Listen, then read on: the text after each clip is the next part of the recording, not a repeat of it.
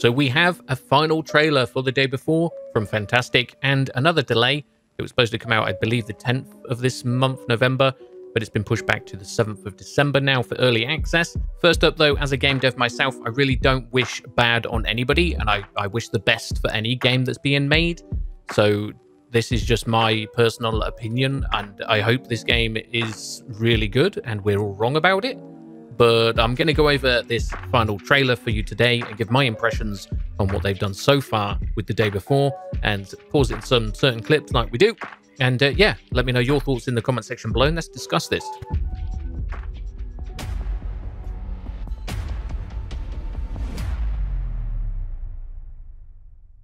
So it just shows a couple of quick clips there. A uniquely reimagined journey into post-apocalyptic MMO.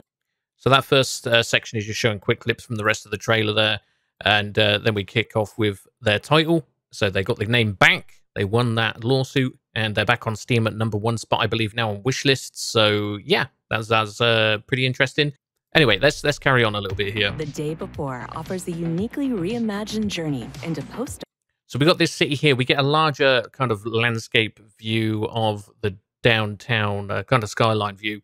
And don't get your hopes up too much with this downtown. Most of this is not going to be explorable. I'll go over it again when we get to that kind of skyline view of the downtown area.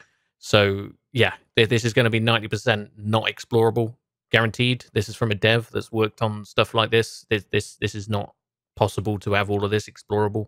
It's just eye candy, and it will be a solid kind of building that you'll just have to drive around.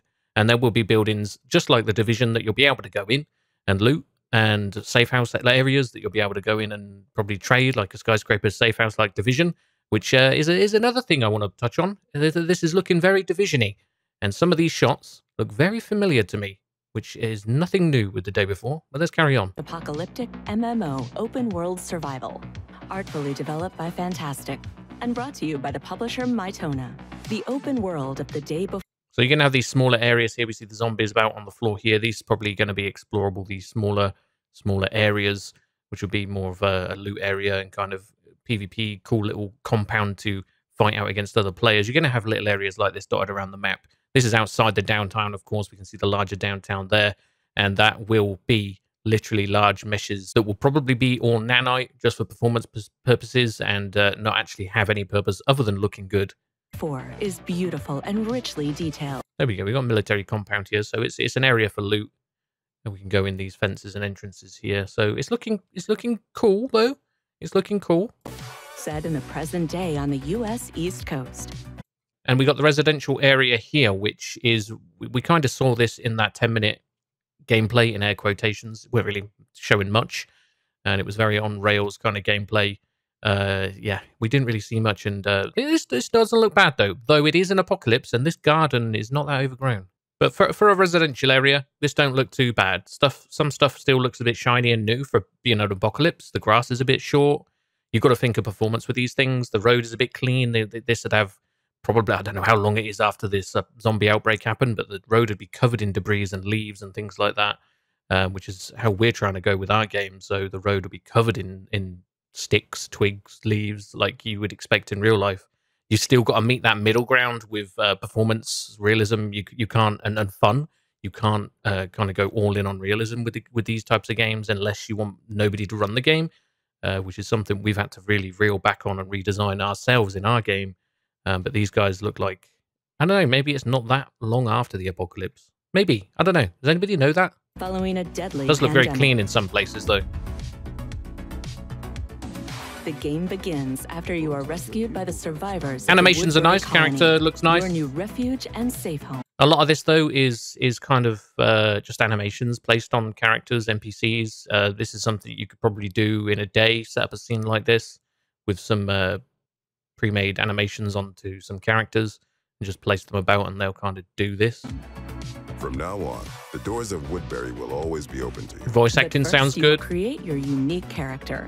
Select a personality, choose a gender, and customize UI is kind of in every line with their detail. previous UI Immerse in they've yourself shown in us. our vision of I mean, they definitely got some talent on the team. I'm not going to say they haven't got talent on their team or anything like that.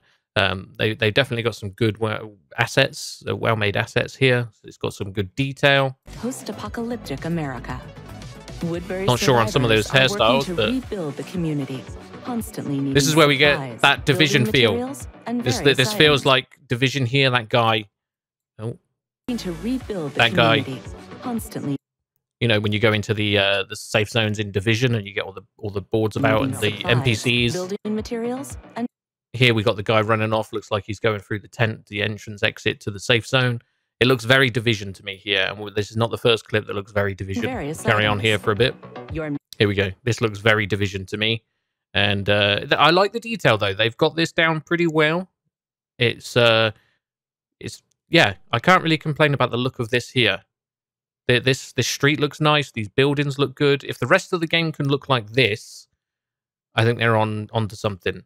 But some of it looks too shiny and too clean. But this looks good. If they can get this feeling on the whole game, they'll be heading in the right direction. As a game design and art direction, that this is where it needs to be. The whole game needs this kind of grime to it on the streets and the buildings. These tarps hanging off with scaffolding, like somebody's tried to kind of barricade maybe, and you know these big sheets hanging off buildings. It needs to look in disarray, you know, like something's gone down. Whereas some of it doesn't look like that. Those skyline shots of the skyscrapers, they all look brand new, like they've just been built. They've just freshly been built out of the box. Main task. Let's carry on anyway. As much valuable loot as possible, and in return, you'll. So we've got the looting system, which does look good. It's obviously this is more than what the Division does. You're actually opening containers here, dragging them across. We got a vest here. We got a shotgun. Looks like you can carry quite a lot of loot in your backpack though. A shotgun, vest. Not too sure on their balance for loot carryability. I'm not sure if this backpack is like the best backpack you can get, because he's carrying a hell of a lot of stuff in here, and got 2 weapons on his back. So yeah, that's weird. But I guess once players start playing the game, you're gonna get feedback and balance all of this and dial it down. Hopefully, that's what you usually do anyway. But we'll see. We'll see. It doesn't look too bad though. Woodbury coins. Who the hell needs your junk? Keep track of your health, hunger, and there we thirst go. indicators. That looks good. I like the animations. Like I said, they got somebody good doing the animation work with their characters, which is something we're lacking on massively with our game. But the day before, their animations do look good. Whether it's staged and scripted, you know, footage, it still does look good. You can't deny that. Dangers are everywhere here, ranging from the vicious. This looks really good, but it does look familiar. This shot you're going to see in a moment of the character firing this gun, looking at his face. It does look good, but it looks very familiar to me. Infected to other players who are.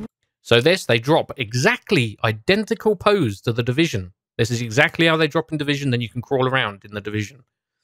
Those that play the Division, this will instantly be familiar to you. So yeah, this is something I wanted to pick up on more with the Division kind of comparison. It seems like the Division's been a massive inspiration for this game. Especially with this redesign. The original game footage that we saw where they were smashing through fences didn't look like the Division. This looks like the Division. Ready to take everything from minus you. the snow. We've designed.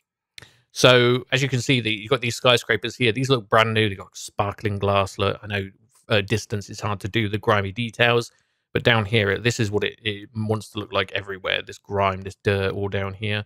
I love that it's got this wall here blocking off part of the town. Maybe there's a law reason to that. Maybe this wall's here blocking out this area that's more dangerous, and this in here is the safe zone, and that's why all the rich people are living in these nice skyscrapers kind of thing, like Land of the Dead, with that kind of vibe, where the rich lived in that skyscraper, and then you had the slums outside, where everybody kind of survived, and every man for themselves kind of thing. Maybe that's where they're going. Survival in this world to be a thrilling experience. The weapons, which can be modified, are made. Weapons don't look too bad. It's like very high quality.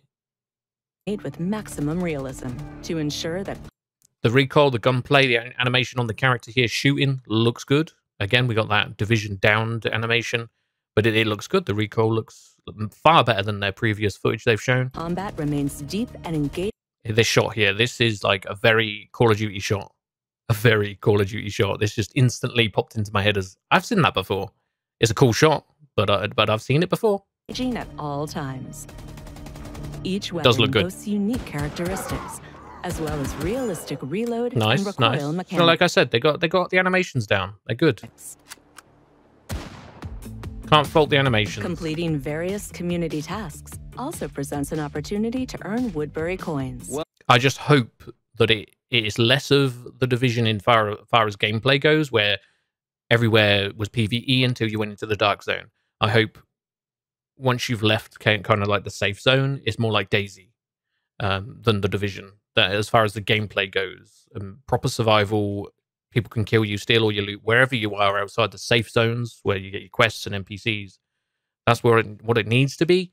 If they go full on Division with PvE everywhere and then certain hostile zones, then I don't know. Who do I see here?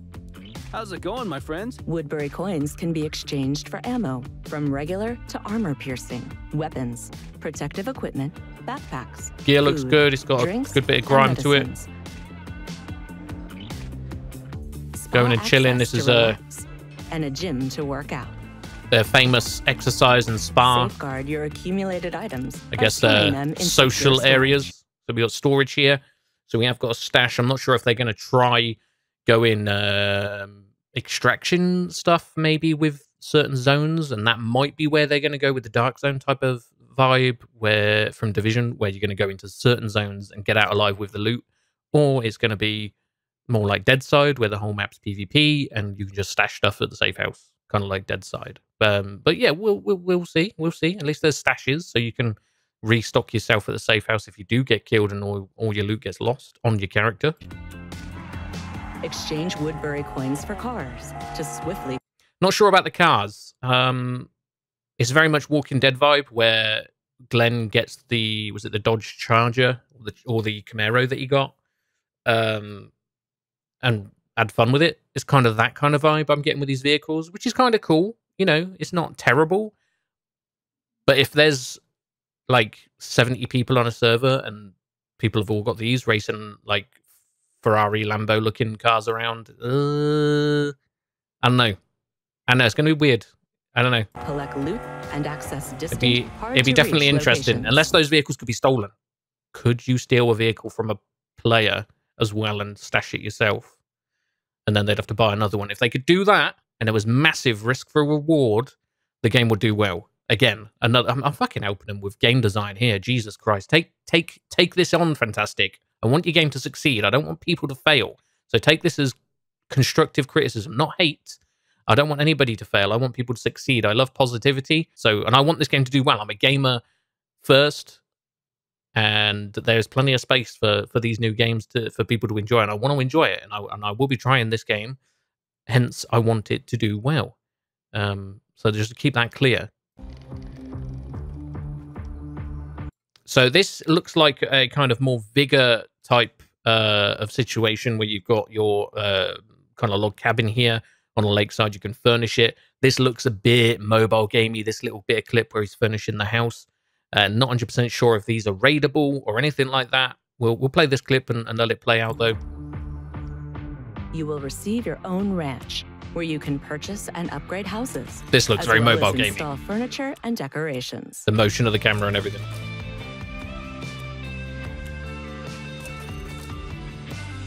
The ranch serves as your cozy, safe oasis amidst the post-apocalyptic chaos. Welcome. So I think that might be, it's a cozy, safe house, she says. So maybe that is like the Vigor separate map, and you're safe there, and you can maybe craft there and do things yourself away from the safe zone with everybody else, if you want to. That's the vibe I'm getting from that.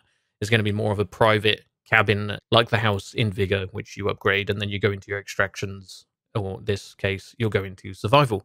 So here we have the large skyline that I mentioned earlier. This is a huge amount of buildings here. 90% of this is not going to be explorable. These will just be static objects, just to make it look pretty and big and amazing, which isn't a bad thing, don't get me wrong, but don't get your hopes up on thinking, oh, I can go in that building all the way up and get on the roof. That's not going to be the case. You're going to be able to get on these ones, probably. These are just eye candy. This is just for looks. It does look good, and at a distance, coming down this road in your car or with your squad, and if it's full PvP and there's people up there, you have a big fight here and you're working your way towards downtown for all that epic loot. It's going to be a good time. But if it's PvE and there's only certain zones, more like Division, I don't know, it needs to be a proper DayZ experience in this whole open kind of world kind of thing. Just like those early trailers made it look, where they were driving the off-roads and have fix at the gas station. It definitely needs to have that kind of feel to it, and not what it's looking like here, more of a Division experience. There will be the people that will like that, but if they really want to do well, it needs to be more of a DayZ Scum experience with the survival PvP kind of thing. It needs to be more open. To the next Right, generation let's of finish off the post-apocalyptic trailer here. We see a car driving there, open-world actually. survival games like never before. Immerse yourself in the day before. The day before. Early access December 7. December 7th. So I think we've gone over that pretty well, that trailer. Let me know if I did forget anything. There's anything I missed. So these wars, that's what I'm like thinking of these wars, like Dark Zone, PvP zone markers, the safe zone once you're one side, PvP the other side. Though this is far from the city. So I don't know. It's not very clear, is it? That's the problem. They're not very clear on explaining what's what and what we can do, and you know, it's just going to be, we'll have to find out on the 7th of December, I guess, and I will report, and I will be honest, but I will be giving constructive criticisms and things like that, and my thoughts, as I always do with these games, survival games, and as a developer, I'll give my perspective, which I've done on these buildings, and performance and things like that. It's looking nice in some areas. Some areas look too nice, which, again, could be that Land of the Dead. This is the rich people and the safe haven type of thing. But yeah, then you've got some really grimy looking places like this area in downtown. This looks good. This needs to be on the roads in residential, though, the rubbish, the foliage, but they might still be working on it. They might add all the leaves and stuff to residential and add a lot more. It adds a lot more life. Just those little details add so much more life to a scene in a game. You wouldn't think it would have such an impact, the debris and foliage on the ground and things, but it does. It changes the scene so much for such a small impact on performance. Especially with nanite as well, if you're using nanite on these smaller meshes. But anyway, I'm going to leave it there. I do like this drink animation. I don't know if that's something that players will do, that you'll drop your gun to drink. I think it's quite cool, but in a way, that's not where I'd stop the drink from right there. That's a bit mental. But I do like it so far. It looks scripted to me, this trailer, but looking at it from a different angle, I'm trying to understand where they're going with this. I hope that comes across in the video. I'm trying to be a bit more, you know, on their side of the gate, be a bit different with it. But I am going to point out where things look a bit iffy. But let me know your thoughts in the comment section below. A little bit of a free-former video today, checking out the day before reveal trailer, final trailer. Don't forget to hit that like button and subscribe to continue to see the content I create. Most of all, thank you for watching, and I'll see you peeps next time. Each weapon boasts unique characteristics, as well as realistic reload and recoil That looks good, mechanics. though.